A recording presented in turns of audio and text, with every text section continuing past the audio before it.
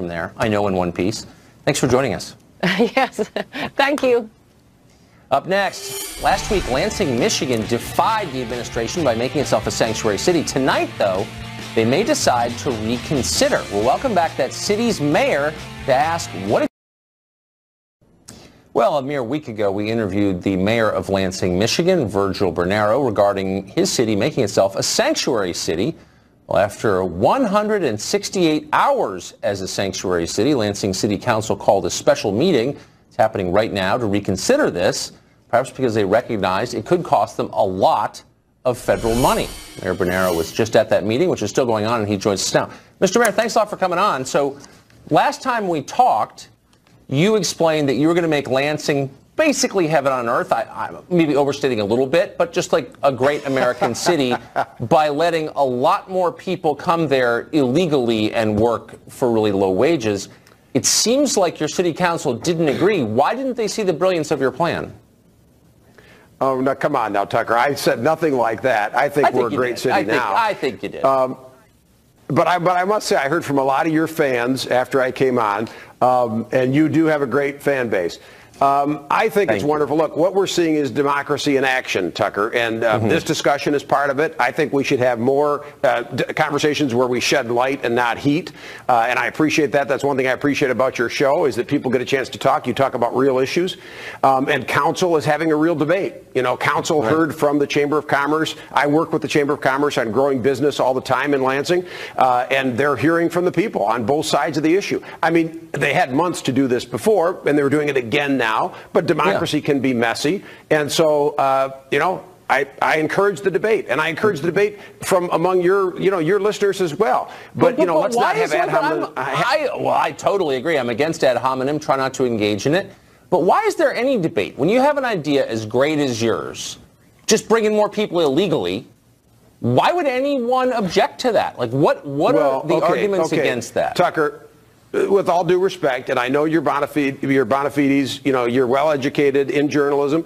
Come on, we're not, I don't believe, and there's no evidence that we are opening the floodgates to illegals by declaring it a sanctuary city or by declaring non-discrimination in our policing. There's no evidence that's opening the floodgates at all. So one of the things, because people heard you say that, I had to answer people. They won't come, they will. Well, I don't give any city benefits. I mean, what we're doing is enforcing the law. And, a group that you should feel close to, the Cato Institute, recently came out with a study that shows, in fact, undocumented workers have a 44% less likelihood of committing crimes than so-called regular Americans. So this idea that there's going to be a crime explosion is just absolute nonsense. That's the libertarian point of view, that they're more impressive than we are. And so we should just be quiet and accept them. Well, I know that some people believe that. But let me ask you this question. But it's research, and our policing shows that. I mean, they're not a problem. We police. The other thing about our last... Wait, I'm not trying to cut you off, Tucker, but I do want to talk about...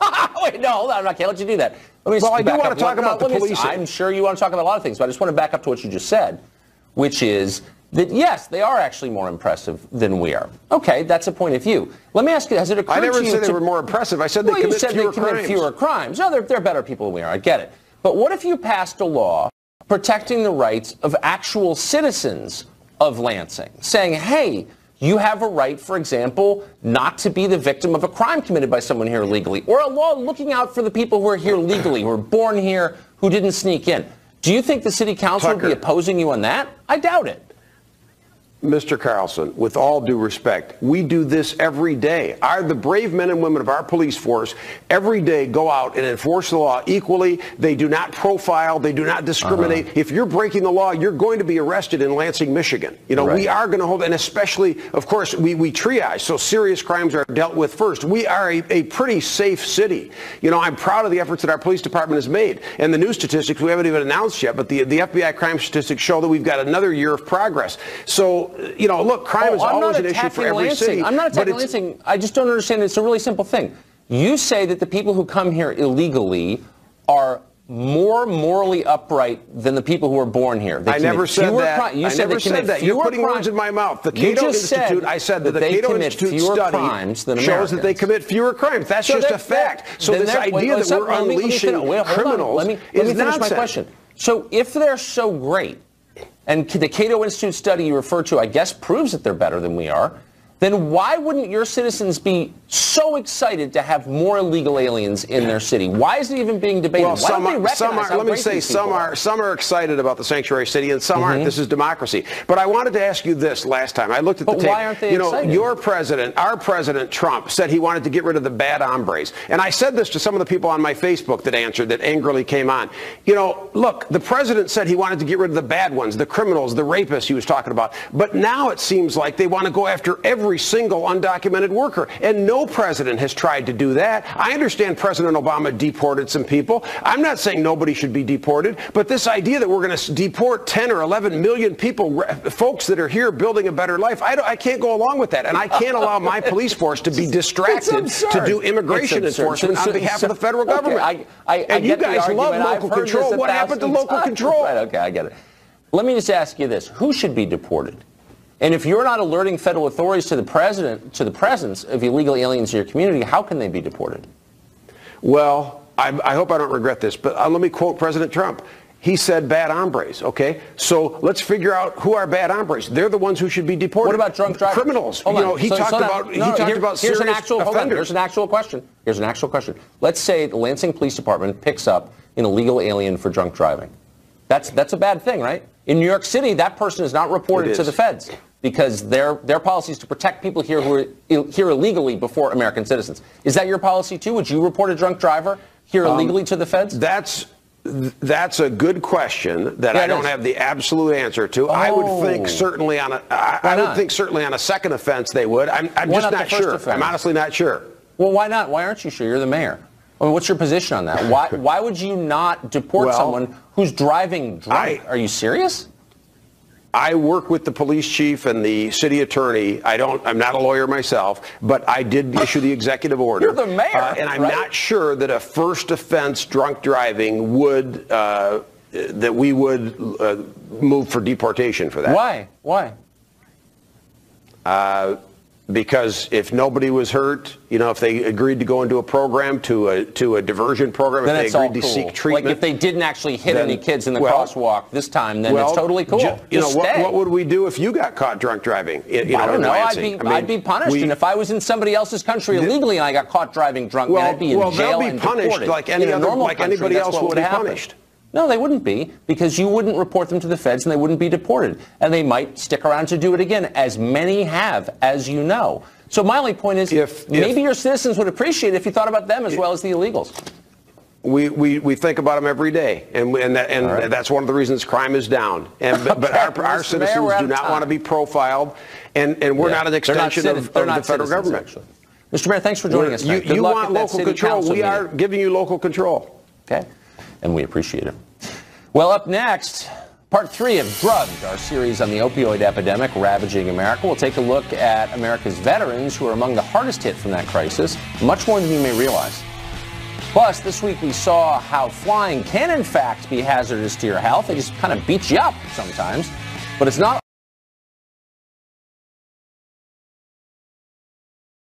law equally. They do not profile. They do not discriminate. If you're breaking the law, you're going to be arrested in Lansing, Michigan. We are going to hold, and especially, of course, we triage. So serious crimes are dealt with first. We are a pretty safe city. I'm proud of the efforts that our police department has made. And the new statistics we haven't even announced yet, but the FBI crime statistics show that we've got another year of progress. So, look, crime is always an issue for every city. I'm not attacking Lansing. I just don't understand. It's a really simple thing.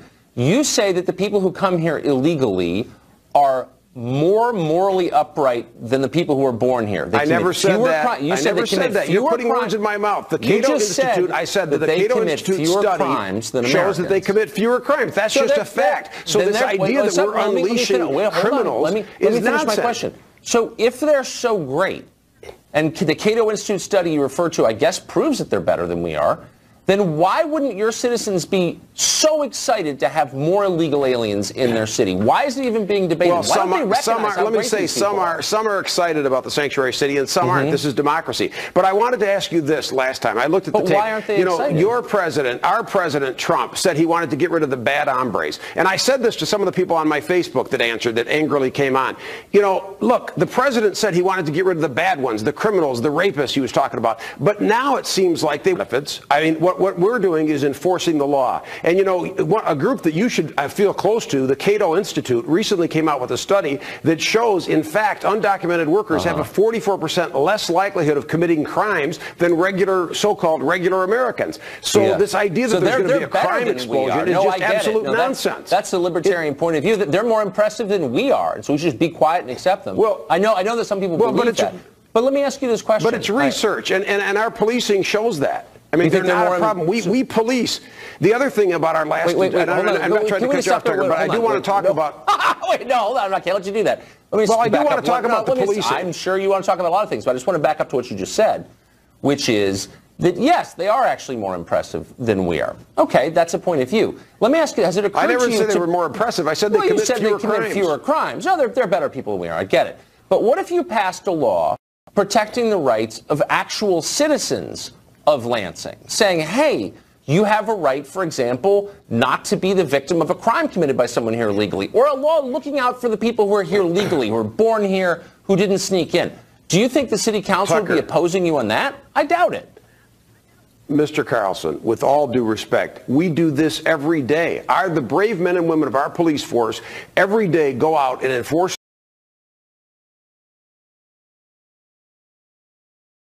from there, I know, in one piece. Thanks for joining us. Yes, thank you. Up next, last week, Lansing, Michigan defied the administration by making itself a sanctuary city. Tonight, though, they may decide to reconsider. We'll welcome back that city's mayor to ask what... Well, a mere week ago, we interviewed the mayor of Lansing, Michigan, Virgil Bernero, regarding his city making itself a sanctuary city. Well, after 168 hours as a sanctuary city, Lansing City Council called a special meeting. It's happening right now to reconsider this, perhaps because they recognized it could cost them a lot of federal money.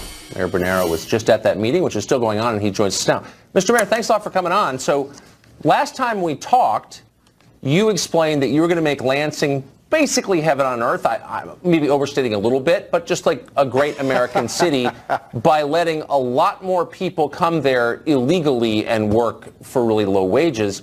It seems like your city council didn't agree. Why didn't they see the brilliance of your plan? Oh, no, come on now, Tucker. I said nothing like that. I think we're a great city now. I think you did. But I must say, I heard from a lot of your fans after I came on, and you do have a great fan base. I think it's wonderful. Look, what we're seeing is democracy in action, Tucker, and this discussion is part of it. I think we should have more conversations where we shed light and not heat, and I appreciate that. That's one thing I appreciate about your show, is that people get a chance to talk. You talk about real issues, and council is having a real debate. You know, council heard from the Chamber of Commerce. I work with the Chamber of Commerce on growing business all the time in Lansing, and they're hearing from the people on both sides of the issue. I mean, they had months to do this before, and they were doing it again now. But democracy can be messy. And so, you know, I encourage the debate, and I encourage the debate from among your listeners as well. But you know, let's not have ad hominem. Well, I totally agree. I'm against ad hominem. Try not to engage in it. But why is there any debate when you have an idea as great as yours, just bringing more people illegally? Why would anyone object to that? Like, what are the arguments against that? Tucker, with all due respect, and I know you're bona fides, you know, you're well educated in journalism.